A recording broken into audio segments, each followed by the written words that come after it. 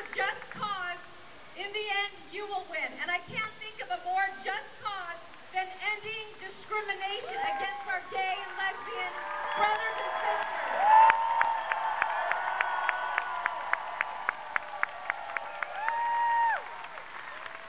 On election day, I believe that we didn't lose because of the issue. No, we lost because of the deceit, the trickery, and outright hate that the proponents of Proposition 8 put out there. Let's make no mistake about what their campaign was about. Their campaign was about hate and about discrimination. And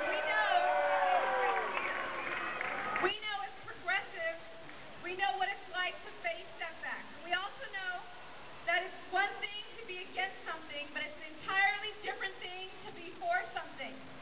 And from the outset, proponents of marriage equality have always known that this is a fight for unity, a fight to end discrimination, and especially a fight to strengthen our families.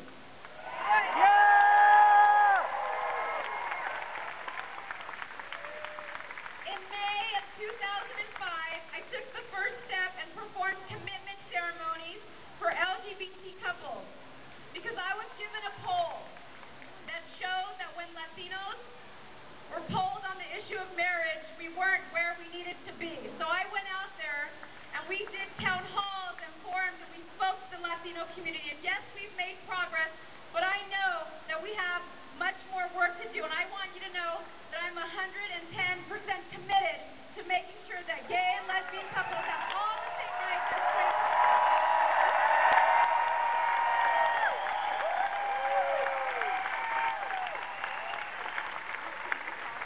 One of the most important lessons that I learned from Cesar was about commitment. Once you make a commitment to something, you see it through to the end, through the good times, but especially through the difficult times.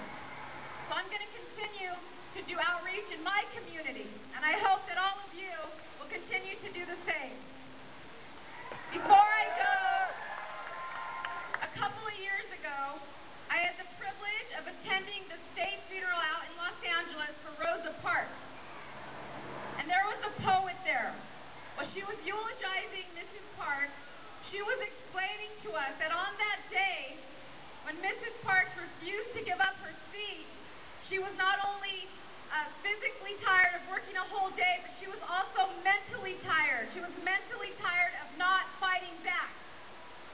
The poet then went on to ask all of us, what is it that you're tired of, and what will you fight for? So I was sitting in the church, I began to think of the things that I'm tired of, and here's what I came up with.